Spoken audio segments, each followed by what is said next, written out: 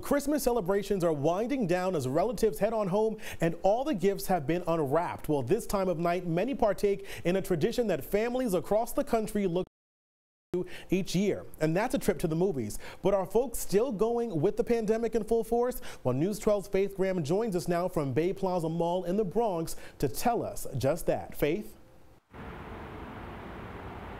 Yes, Phil, we're here at the AMC theaters, and as we know, after Christmas dinner, many families flock to the movies to see the latest releases. It's a yearly tradition for so many people across the country. And a lot of the moviegoers that I spoke with tonight said they are not letting the pandemic get in the way. Take a look at the parking lot for proof. Cars piled in tonight, packing out the lot.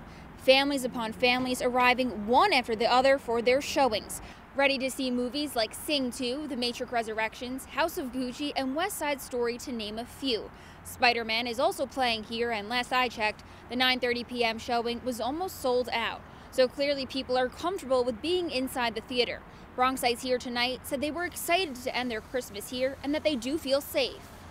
Cases are rising, so it's kind of scary, but at the same time, we can't stay in the house all the time. Because at least I know it's more safety protocol. They're really strict. Like, they check your vaccine card here. They make sure everything adds up, you know. So it makes me feel better.